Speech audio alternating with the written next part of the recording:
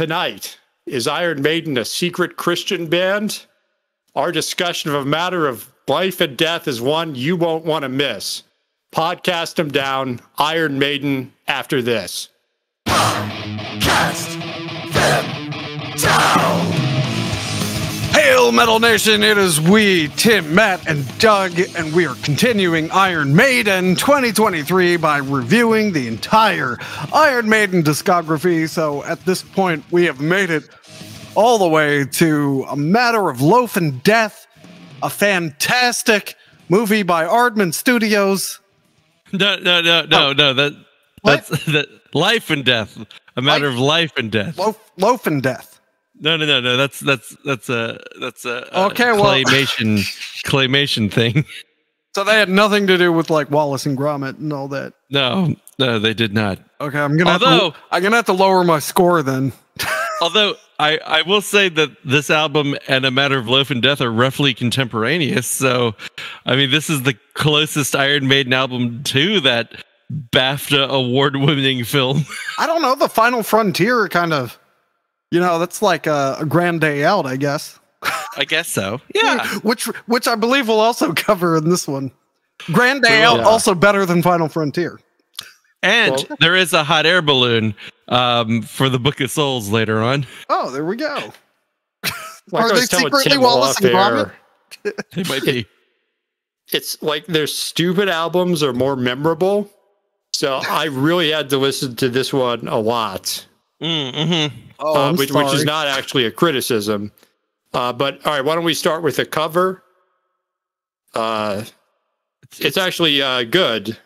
This guy, I forget his name. He's only done one album cover. This one. He's a comic book artist, and he's from Prince George's County. What? Oh, really? His name is Tim Bradstreet, best known for his work on the Hellblazer and Punisher comics. Yeah, and I love this cover. I bought a poster of this cover at Hot Topic in 2006. Whoa. Up the irons. Up the arms. And so the things that don't hold up a little bit is some of the digital coloring, which was not the artist in the artist. Yeah, this was still 2006. Yeah, But what? This is like very much. If you told me this was the poster for some, what were all those combat simulation video games that were hot between like 2005 and 2015?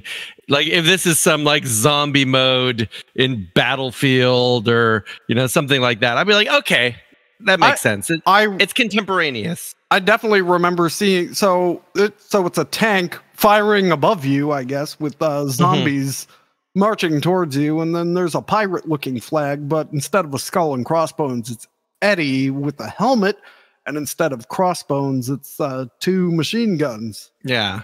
I mean, one criticism besides the color, I'll forgive the coloring aspect, but I do think Eddie is so subdued and his face is so small that you really have to squint to realize that that's Eddie and not just some other random zombie soldier guy. Yeah, but I think a lot of the rest of the I remember promotions for this album had that everywhere. So like didn't the album come with a sticker or a patch or something? Like maybe.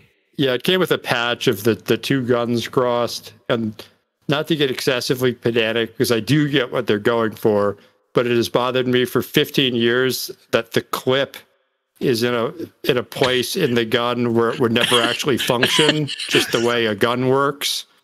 Oh yeah, look at that. That's not how that works at all. And I know that's like probably even arguably their point, but it's still stupid.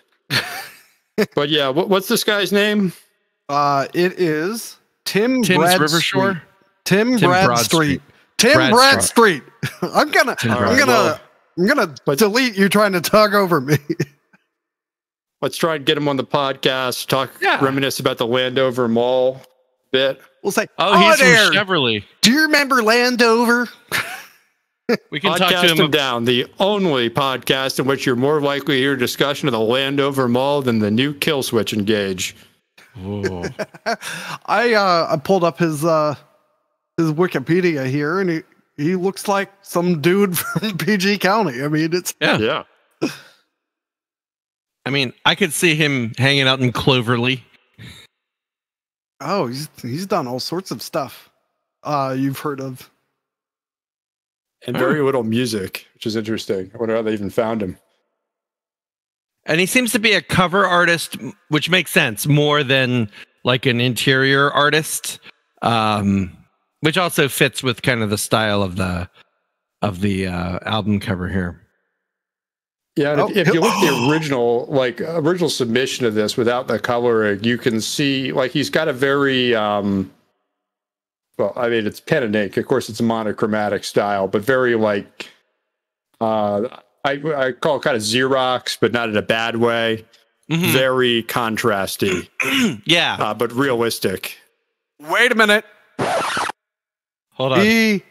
He does the Star Trek comics from 2011, number 1 through ongoing. Oh, those have got to be Kelvinverse comics, Doug. He's done the covers for those. Oh, we gotta get this. We have to get him so bad now.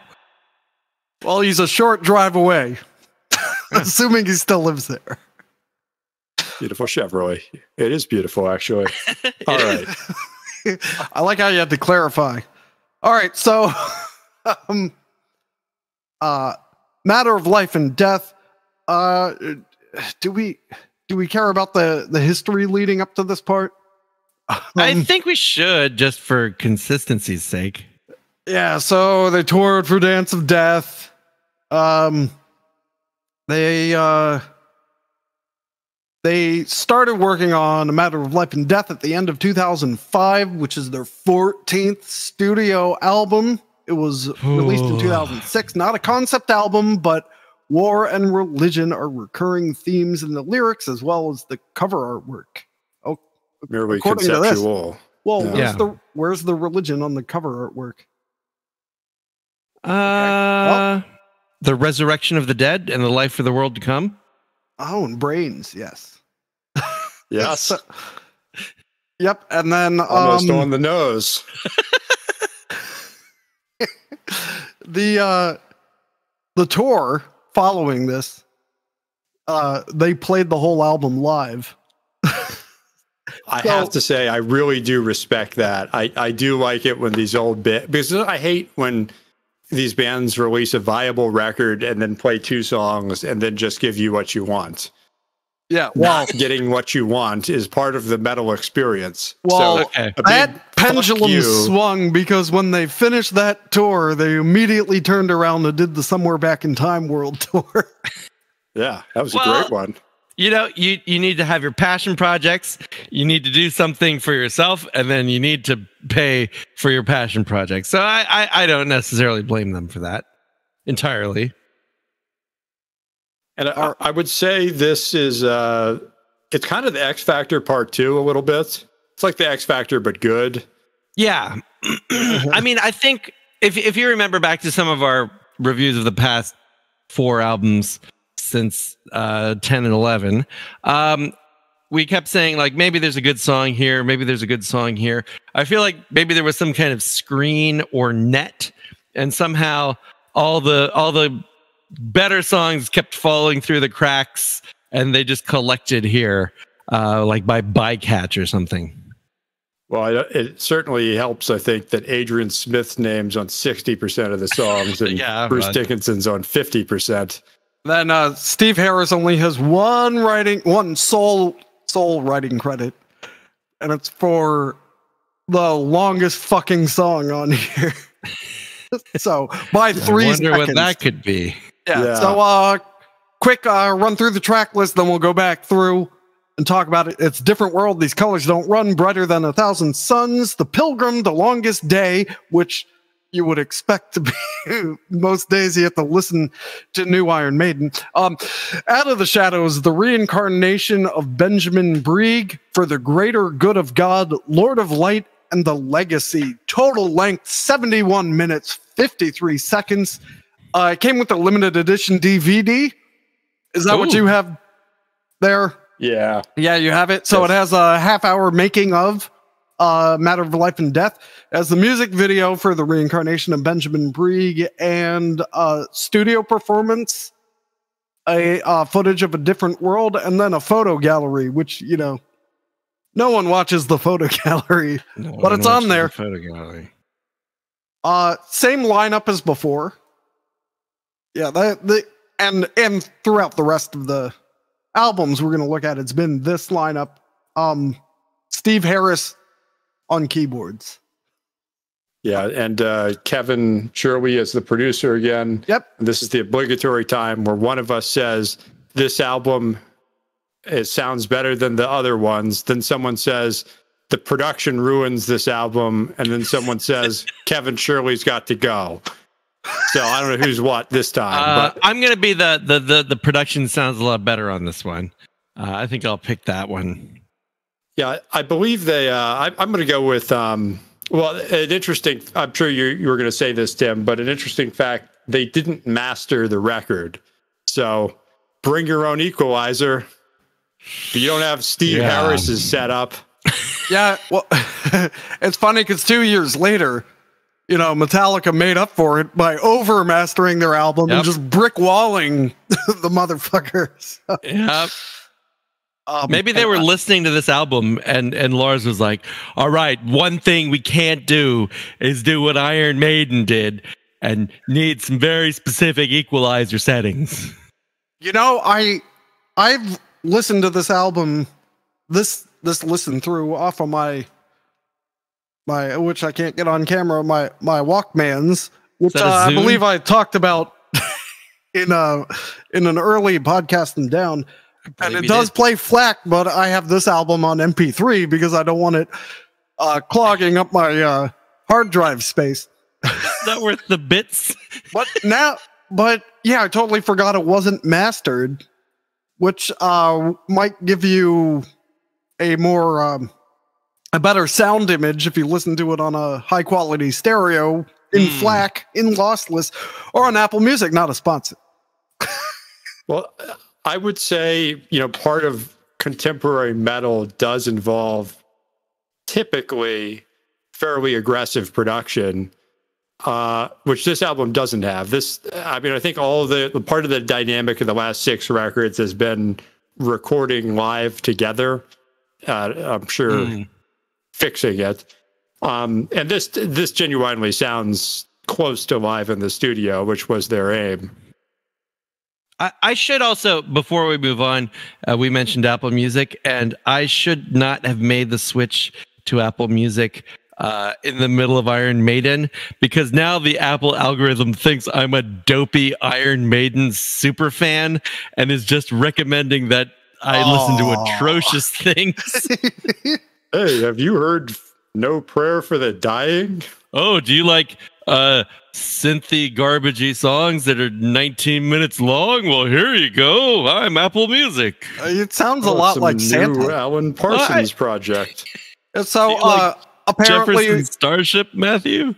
Apparently most of the final takes were the first takes on the album. Right. Well, that's Steve Harris says that it is heavier than we've ever been, but also very progressive, and I don't mean that in the modern sense, but like Dream Theater, more in a 70s way. I can't... Isn't Dream Theater like the epitome of modern progressive So metal? He said he doesn't mean that in the modern sense, but like Dream Theater, more in a 70s way. Maybe that's a typo. Maybe he meant in a modern sense like Dream Theater, although not this record in particular, but coming soon, there's a lot of bad Dream Theater inspired garbage. Not that I love Dream Theater, but if you're not as talented as the gentlemen of Dream Theater and try to do that, you might produce several albums that we'll speak about later. If you only use 3 keys on your keyboard. Yeah, like if you bought a keyboard but never learned how to play it, or maybe like borrowed someone's Steinway, but only know how to beep, beep. All I know is, But that's later. That's for later. all I know is if you describe Iron Maiden as progressive, add that to the list of bands that just mean you don't know what the word progressive means. Yeah. Okay, moving on. Especially if you're in said band. All right, so we open with Different World, which the standard commercial opener. I'm not going to bash it. I do think this is their weakest one of these to date, but it's fine. It's fine. I agree, it's fine. I didn't really get the whole Hillman College aspect of it. Like I thought the lyrics could have been a little more relevant to the show that inspired it. But I'm sorry. Sorry. Okay. It's fine. It got young Doug into Hot Topic to buy this poster. So, That's true. we can't judge it that harshly. Sure, it had an amazing animated video that I saw once and forgot about. All right, so these colors don't run, which is the first good to great song on this record. I wouldn't go so far as great. Like it's. I'm gonna be saying this over and over and over again. It would be good if they tightened it up. It just overstays its welcome. Oh. Well, I think that's a fair point. On almost every song we will talk about, any song longer than 6 minutes. Yeah. You could take the first minute off and probably the last minute too, and the song would be better. Yep. Like just across the board. Well, and we'll return to this theme because it's spreading and catching and getting chronic. But it's a fairly obvious, but I would say observant song on the notions of nationalism and war. It's got a great chorus. Really good track too. Then we get into what's maybe a bit of a controversial song, and if you look at Metal Archives or anywhere where people rank the songs on all of these records going forward, they're all over the place. Like, yeah, I would say most people would agree that Back in the Village is the weak song on Power Slave, whether you like it or not. But there are no weak songs in Power people Slave. list every song with about equivalence going forward. Yeah. So this is a 8-9 minute song about the development of the atom bomb. Now, I want to see when it was, because Linkin Park did the exact same thing, but as a concept album, and I want to figure out who ripped off whom. It's literally called 1,000 Suns, and it came out in 2010. Okay, so maybe this inspired the best thing Linkin Park ever did. That's not saying much, but it's fine. I wish there was a little more lyrical and musical tension in it, because for something that should be about a dilemma or tension or kind of like moral psychological struggle, it's just kind of a muddy song with and the chorus is highly repetitive. Yeah. Not the worst example, but it is repetitive. And it's Chain Letters of Satan. Yeah. And this is a problem I have in general with Iron Maiden taking on serious topics and kind of I guess this is the third act of their career. In the beginning, they were just kind of funny and frivolous, but they had a deeper meaning. But now I think this is a good example of a song that takes itself too seriously, but they also don't have the lyrical prowess to do a serious song. So it just seems strangely flippant and glib. When it could be example, E equals MC squared has nothing to do with the atomic bomb. Yeah. I mean, only in the vaguest of sense. It's like, well, that's a science thing, ain't it? And it's like, Well, I think so, Steve. Oi. When Einstein invented the atomic bomb, I believe he said the following. You know, them chain letters is Satan.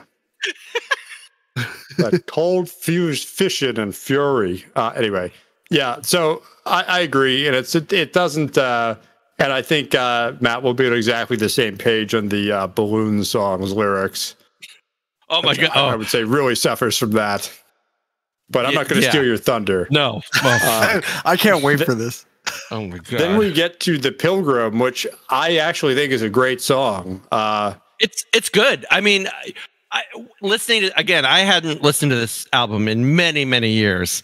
And I got like the nervous feeling in the pit of my stomach listening to Brighter Than a Thousand Suns, because I was like, this is slipping a little bit.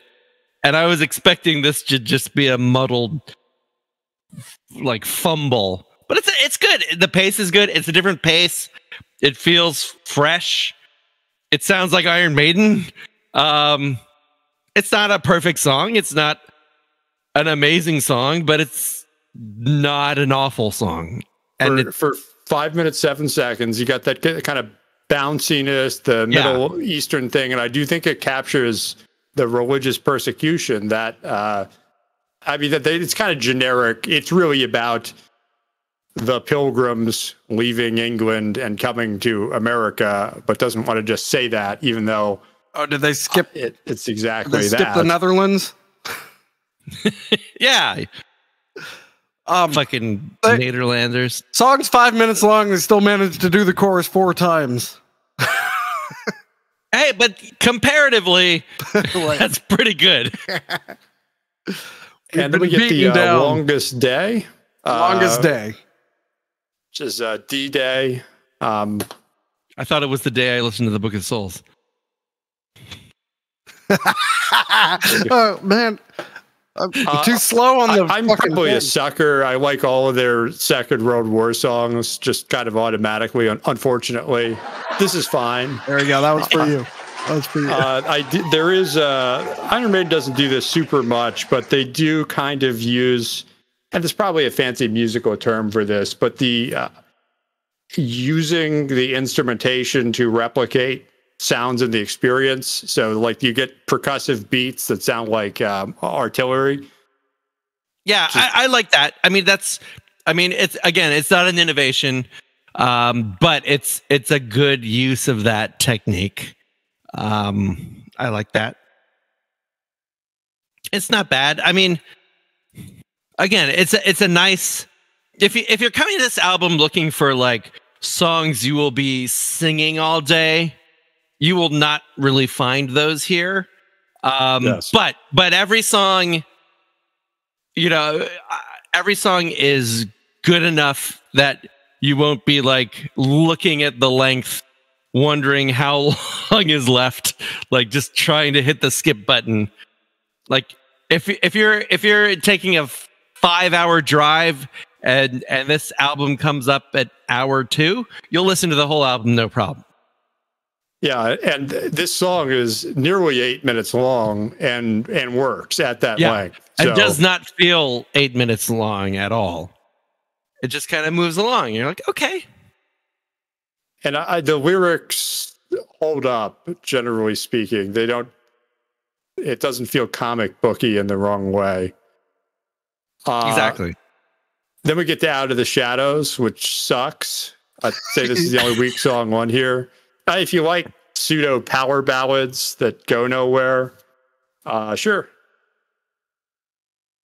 And there's just like a flatness to it.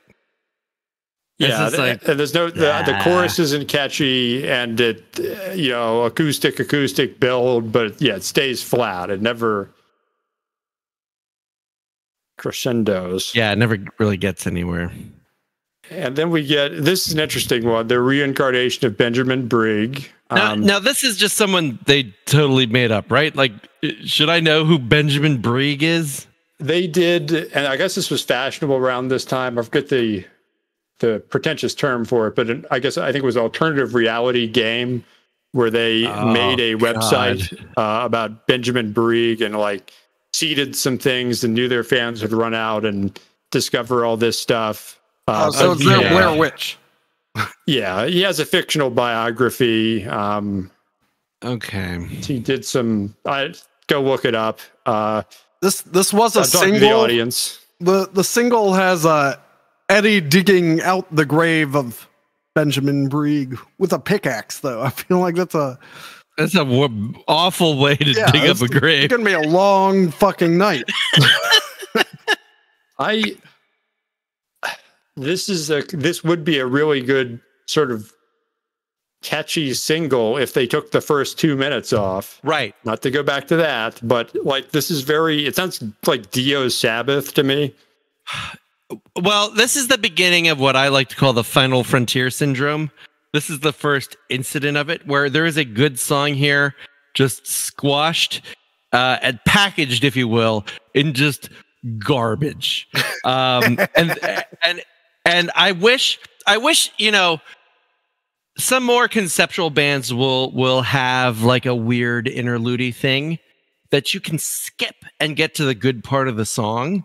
And I just wish if they had this innovation, it's like, yes, okay, I don't know why, but for some reason you really like this like ethereal, forever long, sing-songy intro. Okay, do that if you want. Be true to your heart, be true to your vision. But let me skip it because that is not good. Yeah, and I think there's some version of it that is only 5 minutes long, but apparently they released this as a single, but it's not officially a single because the song is too long. Right, yeah. So if you can't release a single as a single, you'd think you'd step back and ask, like they managed to make The Angel and the Gambler 4 minutes. Like, why would you ever release an 18-minute goddamn song as a single? Because it's not. Okay, sorry. All right, we're not there yet. We're not there yet. One college Prague college show will play it somewhere. All right, then we get to the Greater Good of God, or For the Greater Good of God, which is a song about religion and war, and then about Jesus dying for all of us, whether we like it or appreciate it or not. And that part is very metal. The metal Christianity. And if that wasn't tedious enough. The built-in resentment. It's like that wasn't Megadeth song about how God loves you, whether you love him or not. Yeah, after the message wasn't tedious enough, the music makes up for it. I actually like this song. I don't like the chorus said 10,000 times. So I do like the way the of God is kind of delivered. I don't know the technical way, but kind of like the song dips, then he just of God. Like, I think it's quite a separate breath, but like the chorus crescendos, and then he has to get of God in there. For the greater good of God. Oh God. I know someone, I don't know who, but I know one of the members of Iron Maiden is very religious. And is it Nico McBain? Nico McBain. Okay. So I was wondering if he had some influence on the song, but it just says Steve Harris in the credits. Hey, Dream Theater did the song way better when they called it In the Name of God. They did. Well, same subject, but way better. Look, they're not progressive, okay? They're not like Dream Theater. Oh wait, they are like I forget. Okay, I don't remember. Well, I'll say for a 9-minute song, this one basically works. Disagree. Hard disagree. I'm somewhere in between Tim and Doug. I don't mind this song. I don't think it has this editing problem that say the Reincarnation of Benjamin Brieg or the entire next two albums have. But I do think that it is a good 8th track, right? It's bringing you to the close. It's not essential listening. It's for your completist, but it's not bad. Yeah, I think this is another one. I mean, there is 50 to 60 minutes of good to great material on here. And this is, I think we'll agree, a pretty strong record, but you take a song out and then scoop out some stuff from 3 other tracks, you have a good to great record. Yeah. I mean, it just needed some. Is it something about bands when they become institutions that they just either don't feel the need to, or record people, like the record companies, don't have kind of the guts to edit them? It's strange. And the tell to me is always when they start producing their own music, which from the outside looking in, always feels like a bad idea. You may think you know your sound from 3 records ago, but you're never going to be able to evolve it effectively yourself, typically. And in this case, they've totally co-opted their producer. Yeah, you need that. You need a criticism. You need a friendly enemy to help you produce great work, rather than just like, well, I think it looks good, Bruce. Yeah, it sounds great. It's the million different crazy things you'll hear about Rick Rubin, but you look at what bands actually record with him. He brings in terrible engineers every time. It doesn't seem to do anything but talk to the band when he shows up. But somehow they almost always release a better record. Yeah, exactly. Yeah. So Lord of Light, not bad song. I love this song. Yeah. Great dynamics. It's actually kind of about redeeming Lucifer. Yeah, I feel like it's a better weird end of the album religious song than the one that immediately precedes it. Like in my fantasy world, like this song is track 8 and it's only 9 tracks and it's fine. It's great. Yeah, well, they could just put the line about Jesus in one of the other songs. Yeah. Yeah, I agree. Like the legacy of Jesus. I was digging through the reviews on Metal Archives for this album, looking for someone to complain about the religious message. Couldn't really find anything, but one of the reviews, 34%, when Steve Harris turned into George Lucas. And I'm gonna save the rest of the what I was gonna quote here for a wrap up of the album. Oh, I'm so because it sums up my thoughts perfectly. Oh no! All right, go ahead. Can't wait. Well, then we get the Legacy, again, another 9-minute one. I actually do like this song. I think it's got a good build to it. And I think the lyrics are kind of evocative and almost take it to the point where it works for 9 minutes. Yeah, and this is one of the few times that they pull this off. Because here the slow kind of build followed by kind of the mid-song tempo dynamic style change, like the build works. Again, this isn't going in my top 20 songs, but I feel like it's a good album closer. It's a solid album closer. It's the most satisfying ending to an album since when? I can't even remember a decent Iron Maiden album. Definitely since like 1992 or something, right? So they got the landing right. That's true. And I love how the I don't know the technical term, Tim, but the way they want you to know that they recorded all the acoustic guitar parts live, and you can hear the not reverb, but the at the end. I think they unintentionally did that on Shenjetsu. Yeah, they definitely did unintentionally do that. I don't know if there is a term for that. They left it. They didn't polish it. Yeah, and it's like I'm sure Bruce Dickinson, like the bounce on the piano. I do love that, except when it's obvious you're including it to show that you're playing on a true fucking piano. Yeah, exactly. All right. I have an interesting tidbit about the balloon song when we get there. Oh, yes. I cannot wait. Well, we covered it all. What's your quote, Tim? There are people whose response to... This is Trooper Ed, by the way. So this guy loves Iron Maiden. Oh, no. There are people whose response to criticism of a matter of life and death is, what do you want them to do? Keep rewriting The Trooper? Well, if the alternative is Steve rewriting Fear of the Dark for 25 fucking years, which is what this album is, then yes, shut up and rewrite The Trooper. I don't think this is as bad as rewriting Fear of the Dark. I think everything that follows it is as bad as rewriting Fear of the Dark, if not worse. But in all fairness, this is rewriting the X Factor.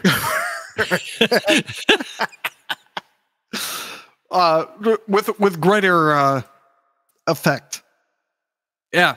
As counterpoint, I would like to read you a portion of Frost of the Black's July 9th, 2007 review on Metal Archives. Iron Maiden's best album ever, 99%. Why is this album so good? It excels on every level on which Iron Maiden is expected. I analyzed it in terms of production, vocals, drum, bass, guitars, and songwriting. And all of those elements, great. I made the controversial statement that this is Maiden's best. Go out and buy it and give it a few months of listening. Maybe you'll agree. It's hard to deny, though, that this is an excellent heavy metal release. Yeah. Okay. I don't like to pick on people who don't know English as a first language, but you'll see all sorts of cynical Iron Maiden fans that just say they do the No More Lies or Blood Brothers so they can play that in South America and everyone feels like they know it. No, I don't buy that because Manowar is, they do that. Yeah. And what they do specifically is make a song out of song titles again and again and again. No, they have like, I think if you analyze, we should do a study. If you the 50 words they use. Yeah, if you analyze the reading level of each band, I think Manowar would be way down because they just use the same words over and over again. Like if we got a lexicological study. Yeah, and I feel like that is intended for people who aren't, because the songwriting of the first few albums, like get the lyric writing of the first few Manowar albums like decreases in complexity, and I think they're trying to hit that sweet spot to get English as a third or fourth language. Tim, although recalling Manowar's history, could it just be that the only literate member of the band left? It could also be.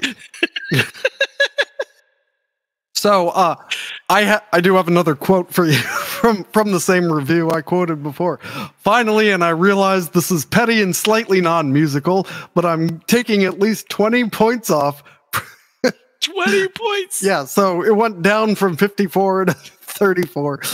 For the worst decision this band has made since choosing Blaze Bayley as a lead vocalist, playing the entire album live. Fuck you.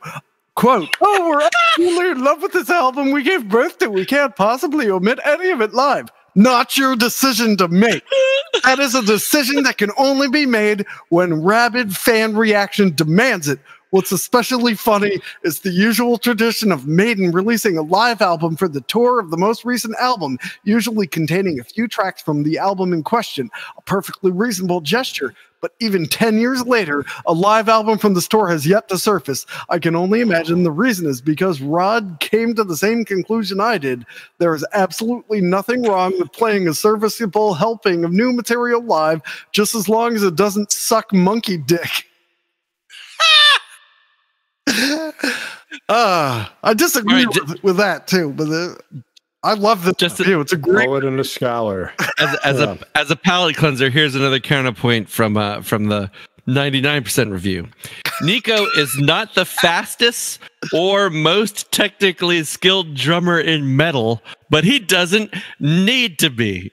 Just listen to the beat he creates with the China cymbal in The Pilgrim at about 1 minute 37 seconds. It's absolutely brilliant. Something that will stick out to you even after the album is over. Do you remember the China cymbal beat? Here, I'm gonna.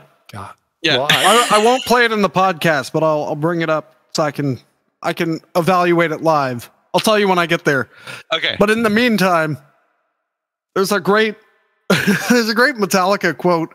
It said Lars isn't the best drummer, and James says Lars isn't even the best drummer in Metallica. All right, waiting. It's gonna stick with you forever. Be careful. I don't hear a China cymbal. I don't hear. got to the tempo change. Uh-huh. Okay. I feel like What? All he does is hit the downbeats with the China cymbal. Who fucking cares? This guy's a moron. I just love the reviewer, not Nico McBrain. Well, it's like you have to go to school to write on Metal Archives, and everyone writes in the same both blunt, somehow blunt, crass, and pretentious style. All right, Matter of life and death. Suppose perhaps a before and after in Maiden's Neo discography. In fact, Steve Harris considers Brave New World and AMoLaD the two masterpieces of the band since 2000. However, I'm in dissonance with him, since Dance of Death must be included. It would be a trilogy in any case. A Matter of Life and Death is an album to sit on the sofa with an evening coffee so you can contemplate each of its nuances and guitar layers in the course of dusk. That's poor sleep hygiene. With an evening coffee? We don't recommend this, especially if you're having sleep problems. Yeah. Well, that's why you're having sleep problems. And I give this guy, he proves me wrong, and well, he doesn't say where he's from, but since I'm a Latino fan, something curious I had to experience is that many people around me who are not metalheads have come to say that Maiden has a romantic style. And they say it for songs like Different World, No More Lies, and several from Brave New World. I don't really know what they want to say with romantic style. This has nothing to do with the lyrics. Maybe the vocal patterns of Bruce Dickinson since Brave New World. Okay, I'm not, yes. I love every person who writes on Metal Archives. I feel like the vast majority of them put on like like when Homer on The Simpsons reads something and he pulls out his reading glasses. They do that, and then they get like a pipe, and they're like, "I'm in dissonance with this." Okay. Well, then you get the. I'm still in that very small group of people who hate this album. I remember when the damn album was released. I listened once and refused to listen to it again. Well, 15 years later, I did the same, and it didn't grow on me again. I read this review. Oh my god! If this paradigm of their turbulent era was already marked by random luck, this album finally broke the unity and cohesion which paint a true paradigm, panorama unity, itself, cohesion. and not in a good way. I'm digging all the buzzwords. Yeah. I love this so much. Let's throw a number on this album. 8. I was gonna say 7. I'm happy with 8. Well, I got to bring it down. Okay. It's better than Fear of the Dark. I'm not like that guy who says they keep rewriting Fear of the Dark. So I would say 4.5. So 4.5. You got a 7 and an 8 and a 4.5. Well, yeah, because I'd rather listen to No Prayer for the Dying, to be honest. Okay. So let's see. Where did we put Brave New World? Brave New World is a 6. So you want to put it above that, I assume. This is better 8, than a 7, Brave and New World. 4.5 probably lands at 6.5 or 7, right? I think 7 is right. It's one better than a Brave New World. Well, for you're wrong. It's 6.5. Okay, all right. Okay. Which ties it with Somewhere in Time. Does that make you feel better? That's fine. I mean, just enjoy our time on this side of 5 for a while. Oh, on this side of 3 for a while. All right. So 1, 2, The Final Frontier. Final Frontier. Oh, did you know? Final Frontier. So the Final Frontier. See, I really remember this record because it's stupid. Yeah, getting a lot of now that You know, we broke it out. It's getting used a lot. So they did their Somewhere Back in Time tour. Then they did let's see, they did Flight 666. That's right, yeah. Iron Maiden Flight 666. And then after that, Who's flying the plane? They announced that early in 2010, they would meet up with Kevin Shirley again and do Final Frontier, announced on March 4th. 3 singles, Frontier, El Dorado, Coming Home, as well as epic progressive opuses such as Isle of Avalon, The Talisman, and Where the Wild Wind Blows. So they did 101 shows in support of this album, and yeah, I mean, it's all just like there stopped being interesting things to say, so like these things are just like they went on tour for it. So the Final Frontier, apparently at some point Steve Harris said we're gonna stop at 15 albums. Right?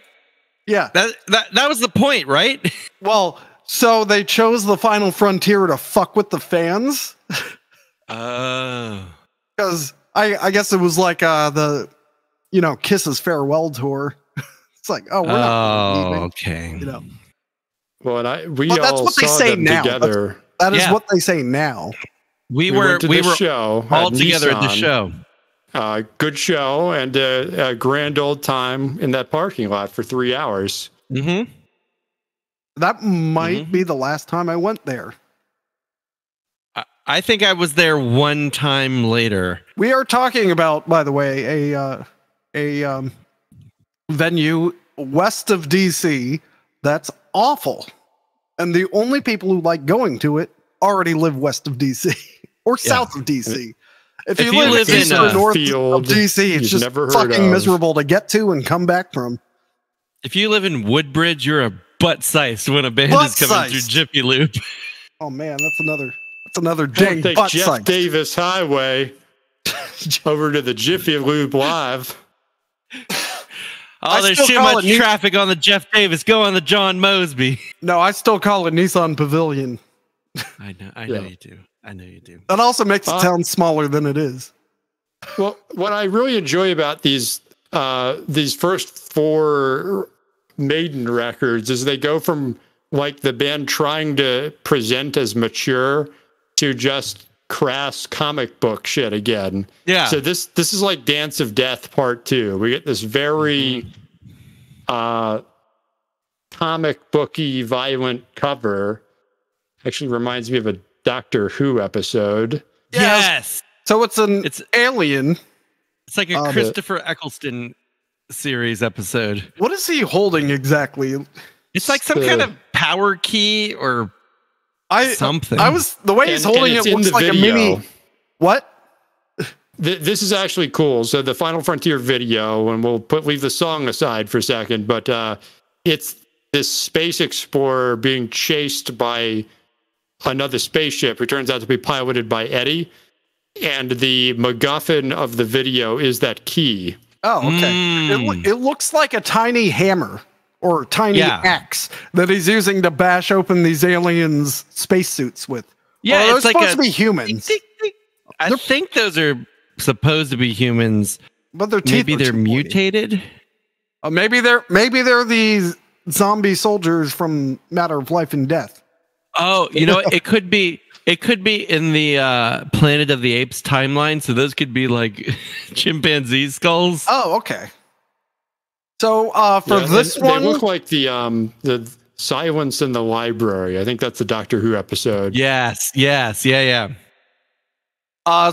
this one, they went back to Compass Point Studios in Nassau, Bahamas. The last time they were there was the 1980s. And Dickinson remarked the studio had the same vibe and was exactly as it had been in 1983. Nothing had changed, even down to the broken shutter in the corner, same carpet, everything. It was really quite spooky, but we felt very relaxed in such a familiar and well-trodden environment. I think the shows in the playing and the atmosphere of the album. So I guess they tracked in the Bahamas, and then they, I guess they had to save money, so they moved it all to Malibu, where they mixed it and did some additional vocals. And I wonder if any of the guitarists were there during that second session, because they seem to have told them all to take 5. And it's funny. This is the lead bass. It's funny you bring that up, because Bruce Dickinson, this is Kevin Shirley. Bruce Dickinson flew in for a few days and sang all his parts before flying off to the 4 corners of the globe, and Steve Harris stayed behind to finish the record with me. He's pretty hands-on like that. Adrian Smith, guitarist, dropped in from time to time to hear stuff, and like in any band, not everyone has the same end result in mind, but we get there. Hey, Steve, don't you think your bass is overpowering the guitar solos? No. I think it's fine. 5 songs. So it's fine. If you don't have a reason yet to hate this album, or are searching for a reason to hate this album, Steve Harris has a writing credit on every single song, and the album closer, 11 minutes long, called When the Wild Wind Blows. That's the only song that's solely credited to him. Well, one thing, this is more praise for the next 2 records, but it's at this point that the records start to sound more metal, like the guitar tone and the overall production. Okay. And there's a lot of problems with the guitars in this record, but like El Dorado and all sound like metal songs, not dad rock. Okay, that's true. So we open with Satellite 15, and I'm going to immediately disagree with Matt because I love this song. It's such a great fuck you. The 5 minutes of noise and like lost in bass control. Space noise. Space noise. Wow. This opening track does not sound like an Iron Maiden song. It's just kind of like most of it, there's no like drum beat. It's just like da da da da da da da da, and then just a lot of like floaty shit. Yeah, I'm actually great. I'm just saying it doesn't sound like Maiden. I'm gonna have to play a metal card here, because Doug, I also love Satellite 15. I love how isolated it makes me feel. I feel like I'm going insane. And the one problem, I hate this entire album. I wish the masters were burned in a fire. But when I hear The Final Frontier repeated 19, 20 times, back to back to back to back, I sing it for days. Yeah. I have been singing and the guitar riff since last Thursday. Well, and check out Patreon when we watch the video. Yep. This is the last video they tried in, if I recall. And I'm going to say it right here. Satellite 15, best Iron Maiden song. No, I need to finish my thought here, because halfway through this song, it stops being a Devin Townsend song and then immediately changes abruptly to new shitty Iron Maiden. Oh, it's so great. No, it's amazing. Not. It's great until it sounds like Iron Maiden again. But that's the ultimate fuck you. Yeah. The two halves have nothing to do with each other. This is what you animals want. And you either hate the first half and think the second half's acceptable, or you're totally into it. Oh, so no one's happy. Hear the Final Frontier 19 times. I don't know. Oh, Matt seems happy. It's supposed to be no one's happy. Don't you remember, like, at the end of Kill Bill, where he's talking about Superman, and like Superman is himself. He's not wearing a costume. Clark Kent, it is his costume, and it's his parody of us humans. This is Iron Maiden parodying all Iron Maiden fans. This is their ripping. They're smashing our spacesuits with this glowing hammer and exposing us to the godless vacuum of space. Yeah, both. It's scientifically designed to please no one, and it's brilliant. Great. Both this and the next track, El Dorado, have like comic book single covers. With Iron Maiden England number 15. And then like El Dorado. They look like something Kirk Hammett would collect. Yes, 100%. That's a ding.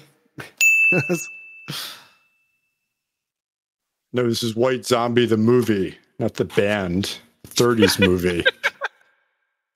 Well, Where'd that's you think apparent. that. By the way, have you ever seen that movie? No, isn't good. Those people in the 30s must have had an attention span long enough to listen to these new Iron Maiden albums. Very slow movie. Okay, so we didn't talk about the cover. We glossed over. So that. this is Mervyn. What's his name? It's the same guy who did Virtual 11 and Fear of the Dark. It's good. I think Mark Wilkinson, who's the Judas Priest artist, actually really ups the artwork to another level on the next two records. But compared to Dance of Death, which this is most comparable to, this is a great cover. I will say I've always found this packaging questionable, and I hate the reverse Star Wars scroll of the songs. Yeah, that's the wrong way. I'd be curious if they did a full sleeve picture, if it's just the one panel. So I'll go spend $34.95 on the vinyl to find out. All right, I really like El Dorado too. Again, doesn't sound like Iron Maiden. No, it doesn't sound like Iron Maiden. It's one of 2.5 good songs on this album. Decent songs on the album. It's not bad. It probably is the real like non psyop opening track, right? If track 1 is a psyop against everyone who loves Iron Maiden and or hates Iron Maiden, this is the real beginning of the album, I think. Would you say it's good enough to win a Grammy for the best metal performance? Well, it was when it was Barracuda. I thought like it won a Grammy. Okay, a heart cover. That's pretty inventive. Yeah, it is exactly that. Yeah, I really the song, the lyrics are actually about the Great Recession. Yeah. And Matt, forgive my historical ignorance. El Dorado, mythical place. Oh, that means the Dorado. Myth? It was the Spanish conquistadors were looking for El Dorado. It's this famed city of gold somewhere in Mexico or the Southwest or somewhere. It must have been so easy to fool the conquistadors. There's a fountain of youth over there and a city of gold over there. Drink this chocolate. I feel like it was like the Billy Goats gruff, where they were like, you could invade our town, but over those mountains is a much more fabulous and rich town. You may as well, leave. We'll give you some corn, but really, if you're looking for stuff to plunder, you should be going up those mountains. They call it El Dorado. All right, yeah, I like that song, and here's maybe where it gets contentious. I like Mother of Mercy too. Oh, this is where it was going to go over the cliff for me. Yeah, I unfortunately I have to part company with my comrade Doug here. I love the first person parts and Bruce Dickinson's weird accent as he does that groove talking. Okay, I'm not sure that makes it a good. It's no Nico playing the China cymbal. It's definitely memorable though. I couldn't. Now, I will say that this is the shortest track on the album, second shortest track, so I appreciated that. There's lots of weird stuff going on here.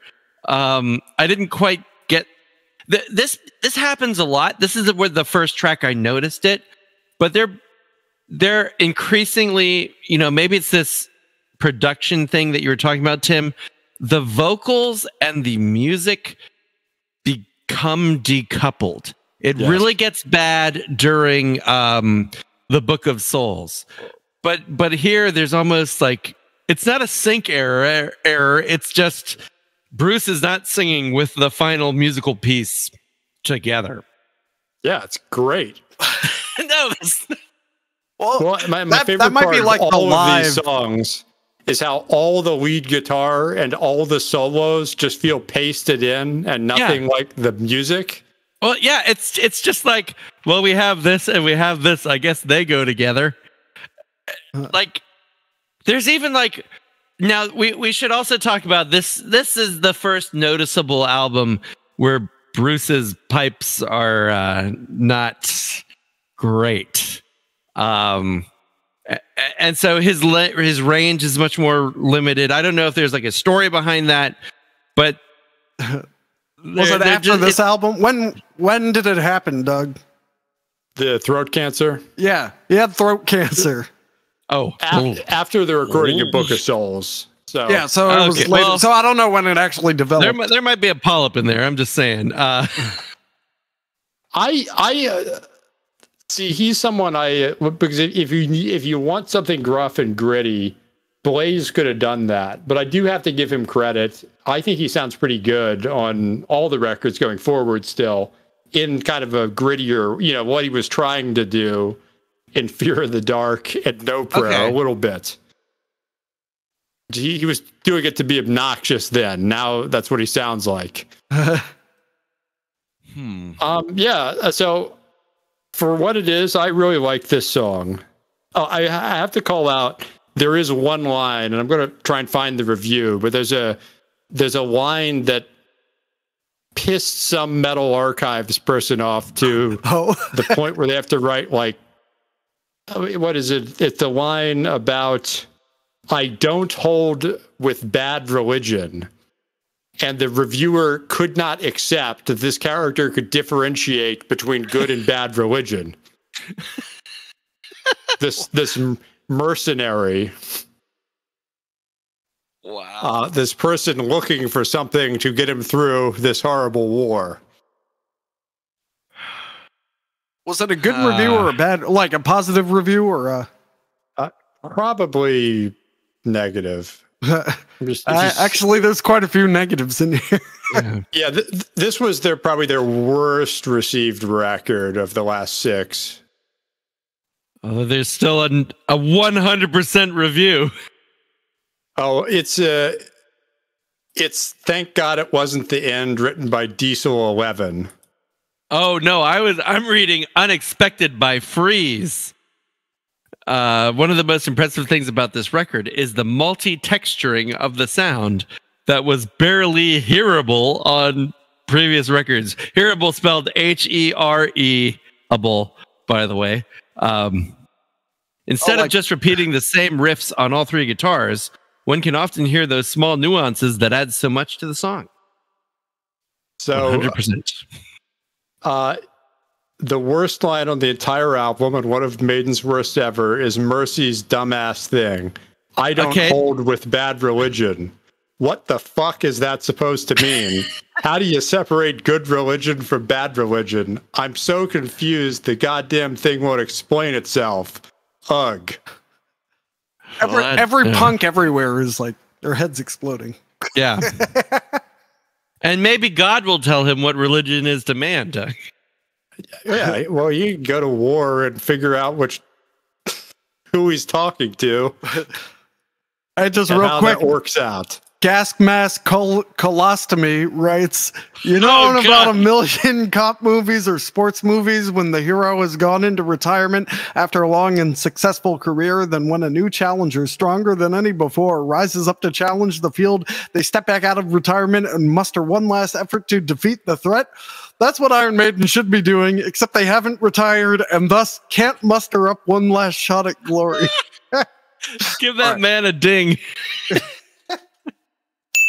All right, so let's get back to. Okay. Track list, So- Coming Home. I have less to say about this because it's not exceptionally stupid. I know some people like this song. It's fine. If you like airplane power ballads. It's 30 years after the Wasted Years, and it's just like the tired diptych to it, I guess.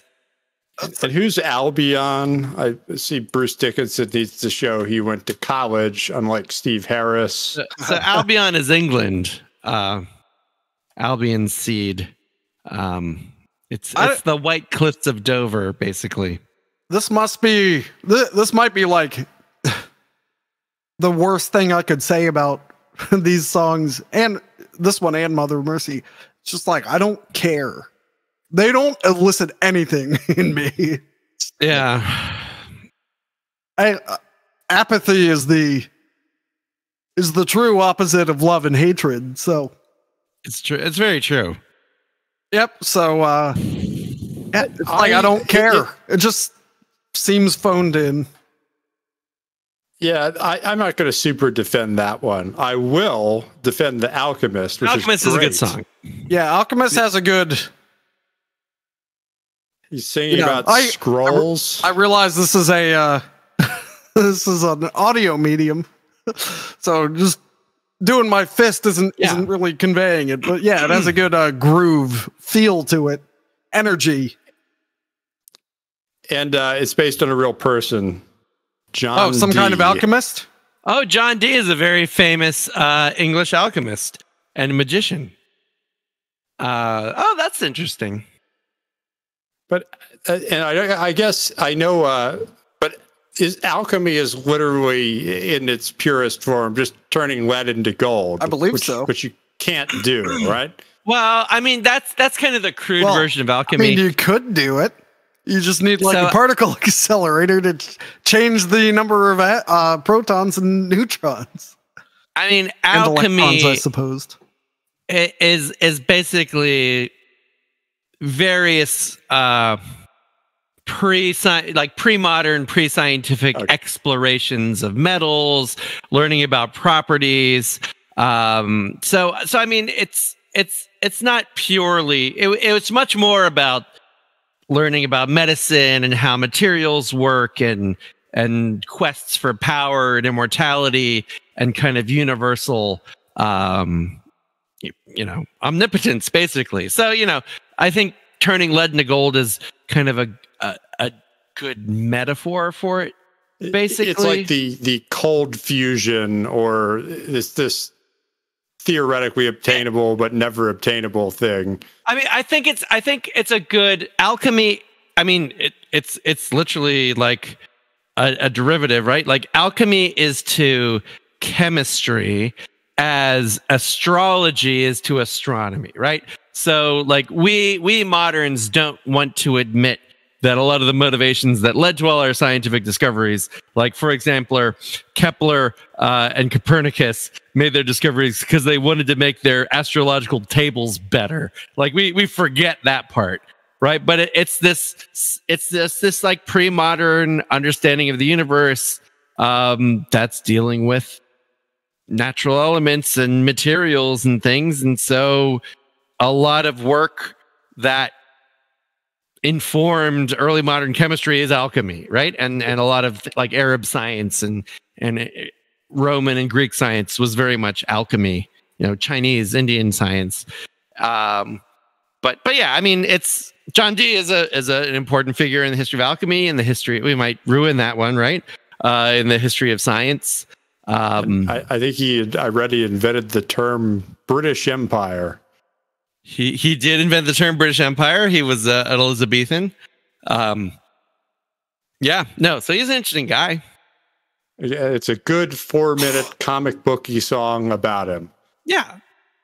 All right, on to Isle of Avalon, which I'll merely... This says the weed bass syndrome kind of the most. This is the turn. This is where the turn happens. This is the whole back.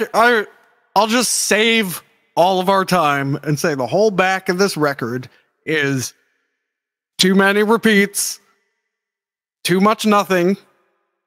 Mm-hmm. Bad songwriting. They could have cut all these songs in half and tightened them up. Yes. And the song lengths on this back half are 9 minutes, 8 minutes, 9 minutes, 8.5 minutes, 11 minutes. You can literally see where the good idea polished songs ended and the, well, I guess we'll throw that on the album. I guess that's done. Yeah, the lyrics are, I mean, it's Avalon, the mythical Arthurian place. It's fine. It's 3 minutes too long. And the bass just overwhelms the random guitar solos that are obligatorily placed in the center of the song. Might be 6 minutes too long, but I generally agree with that. Now, I really like Starblind. I like portions of Starblind. I've read these lyrics so many times because I was trying to figure out if it was based on the obscure Canadian TV show The Star Lost. Is it? I don't think so, but that was the whole For the World is Hollow, but I've seen the sky premise. People want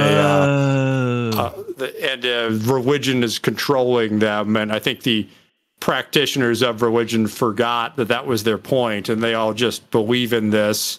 And then a guy, see, I've only run the novelization. I hear the TV show is actually shit, but you know, the protagonist rejects their god and then finds a hole into the actual spaceship and finds astronauts and, oh, this isn't a planet. We're on a spaceship. And this song kind of captures that kind of vibe. And the lyrics are very kind of comic booky, evocative.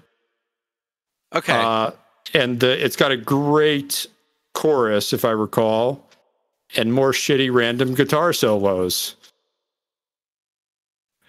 Yeah, it's something. I'm not that much of a fan of it, but yeah, it's I think they're in the middle of the song. There's like a rejected riff from Load. Yeah. Yes. This is kind of like a wastebasket where a lot of 2000s musical ideas ended up for some reason. All right, next is the Talisman. The Sting song? Talisman. Like, there are so many. I can think off the top. For the record, I'm a huge Sting fan. There are like a dozen Sting songs about going out to sea that all begin like this. That all have this just meandering, leaving the coast kind of feel. But then, like at the halfway mark, instead of turning into whatever the fuck this is, they turn into an interesting musical experience. This is just like, we'll have a Sting opening, like solo album Sting, like 2000 solo album Sting, but then just put a weird ass half written Iron Maiden song at the end, which is probably why I like it. But it should be the last song on the record. Yes, yeah, okay.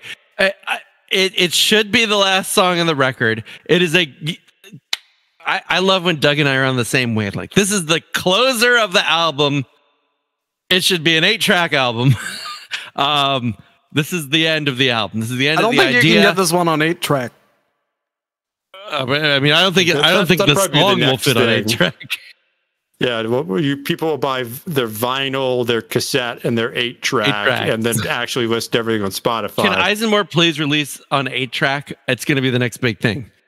There are people releasing new 8-tracks. Yes. You have to accept that this whole album is kind of fucking with you, and if you look at it from that perspective, it's pretty good. Okay, but I also like the parallel with space and voyaging.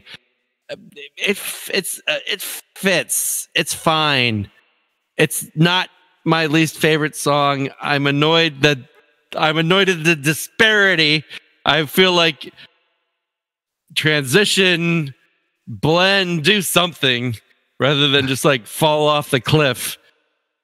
But unfortunately, then we get to the man who would be king. Which is a Man-O-War lyric. About the future, the Prince of Wales, who is now king. Is this I know it's a Sean Connery movie, but is it a Rupert Kipling story or something? I don't think this has anything to do with anything. Steve Harris just remembers the phrase. It is a Rudyard Kipling. It's like what is it? Like a British Army adventure kind of imperial romantic. Is that a good term for it? I don't know that the lyrics have much to do with anything. It is a great example of Steve Harris likes movies. I think it's about someone killing someone and then getting away with it, which somehow takes 8.5 minutes to not convey. The film follows two rogue ex-soldiers, former non-commissioned officers in the British Army, who set off from late 19th century British India in search of adventure and end up in faraway Kafiristan, which is in Afghanistan, where one is taken for a god and made their king. So I guess he just took the title. Yeah, the lyrics don't really match that at all. Yeah, I have written that it's stupid and boring, and I have nothing else to add. Correct. Although, compared to the last album, or last track of the album, it's fucking brilliant. And musical genius. All right, on to When the Wild Wind Blows. When the wild wind blows. So this is based on a British movie with a cult appeal that it's kind of like Their Day After. Okay. And the plot of it is a couple's preparing for the end. They hear it on TV, etc. They're very prepared, and then an earthquake happens, and I think they commit suicide as a result of the earthquake, thinking it's the nuclear holocaust. Yep. And it takes 11 minutes to get there. I will say I don't hate this song as much as I should. Man, I thought you were gonna. I thought this album was gonna be derided more than it is. Well, I mean, I feel like it's getting a lot of lucky breaks.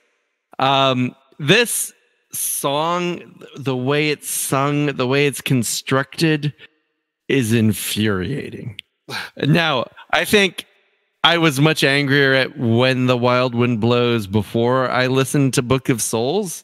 So I think that's also a hindsight issue, but it's just what make this a bonus track, make this a B-side. Why this does not belong as on an album, let alone as the closer of an album. It's an interesting premise. It's an interesting little musical toy, playing around. It's almost as long as the movie, which is only 84 minutes. Yeah, you could listen to the song twice and just. And so the movie, it is British. It's co-British Japanese. It's from 1986. I thought it was the 70s. And is it animated? It's animated. I just put the link or the name in our chat. Yeah. Wow. Yeah, I think it was well received as a cult following. So again, it's maybe the last. It's reviewed in White Dwarf. Okay, so everyone knows their audience. Yeah, so it's the last movie Steve Harris saw. All right, well, that's the end of the album. Let's throw a number on this. What did Dance of Death end up with? Dance of Death had a 5. All right, I can't go lower than a 6 on this, unfortunately. I can. This is a 5. This is a 3 is what it is. So am I putting it at 5? 6, 5, as long and as 3? it's higher than Dance of Death. It's tied with Dance of Death. That's fine. I can live with that. I think it's 5.5. This has more good or stupid good songs than Dance of Death. Stupid good. He's right. 5.5. There's only another 5.5. There isn't one. Okay. There's only one Renaissance Festival song. I think that wraps it up for those two albums. So finally, in our next episode, we're going to get to the last two albums, which are both the longest albums. I think we've run out of digital recording space, so maybe we'll just have to skip those two entirely. If you want to know where the song Dance of Death comes from, look for a future Podcast and Down fan fiction recording on the Patreon. And radio play. That'll be out in June sometime, by the way. Yeah. And instead of my usual closing, I'm just going to quote another review. Quote, Bruce doing that annoying voice straining accenting that no one really likes a lot, and Steve proving to the world that he's a completely spent force as a songwriter. Until next time, Metal Nation! Cast them I like the strained voice, personally. It's cancer. Jeez.